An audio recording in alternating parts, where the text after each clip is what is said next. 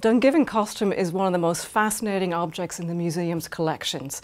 What the costume is a set of clothes that were found in a bog in 1956 by a Mr. William Dixon, who was doing some mechanical digging of that ditch. And this is Flanders townland near Dungiven, so lands that had belonged to the O'Cahon lordship.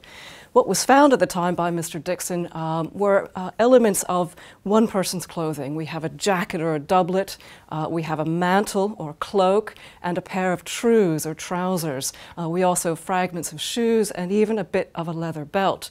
The Dungiven costume and those elements are particularly important for the 16th and early 17th century because their origins seem to come from various places. We have elements of English fashion in the doublet.